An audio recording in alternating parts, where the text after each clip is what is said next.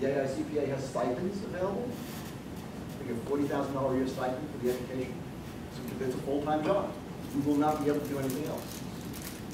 Or go the path I'm going, which is round out your education, which you guys have done, take it, go for your master, become CPAs, move in the career, and come back and get back. It's fun. It really is fun. It's frustrating. It really is frustrating. But it's fun. It's so rewarding to be doing this here. The last thing, good, I'm at my last point. If I gave you one piece of advice, if you wanted a CNN soundbite-ish thing, I'm going to give it to you. If you're going to become anything in this profession, seek and be sought. Seek and be sought. Seek everything you can to learn and grow. Follow the examples. Learn from the bad examples. Find mentors, people who will help you in your career. Not help you by getting you a job, okay? That helps. Help.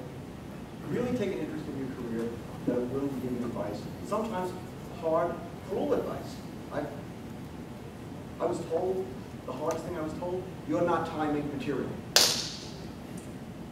Okay, so I went to Time Warner Cable, got the job, and I went back to that guy at a function and said, hey, I'm the CFO of Cable. He got fired because you know why? He wasn't timing material. Seek and be sought. For people to reach out to you is a sign of your success, your leadership, your competence.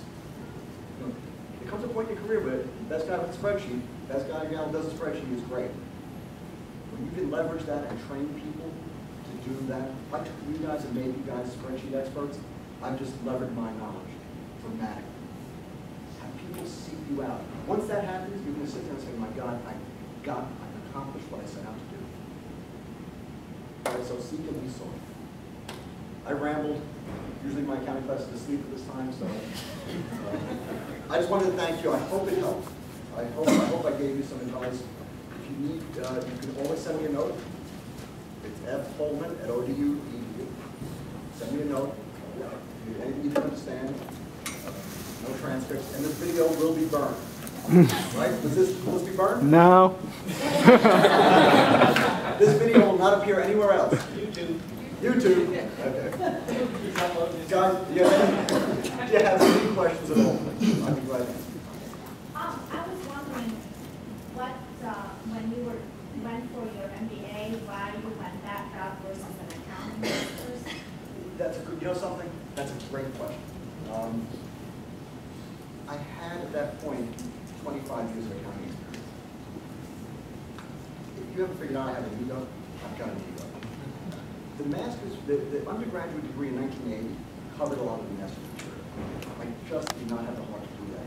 But the MBA gave me a good general background and it validated so much of what I've done. You know, I got to a point where accounting is an issue.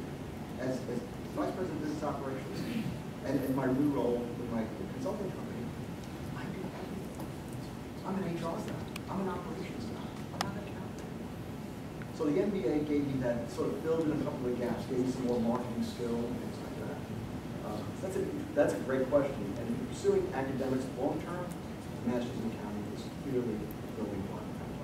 I've had to overcome a lot of, again, ODU has been wonderful about that. That was a very good question. Oh, come on, guys. This is like my accounting class. Go ahead. I thought about it for a bit.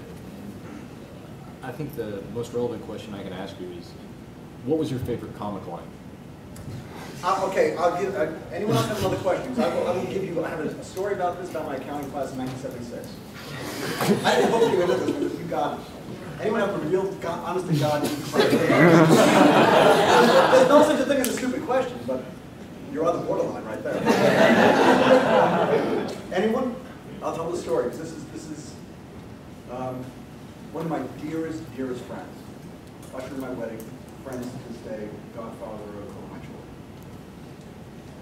We were in accounting class together. We met in accounting class at Brooklyn College. And the two of us are in accounting class. It's our second class. Okay, so it's the 202 equivalent. We're in the class, we're having a great time. And we are cut-ups. I don't take it seriously. I don't care, neither does he.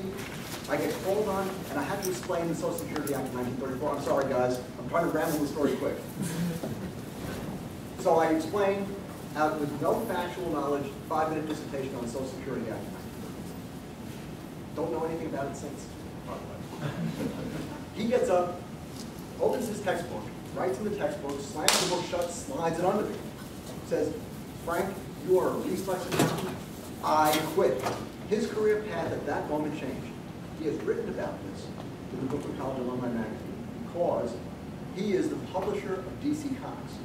So if you're a comic fan, Dan DiDio is one of my closest friends.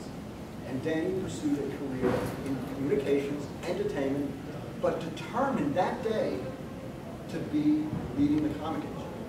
So I am a sushi paid consultant to DC Comics. I fly up, I give them advice.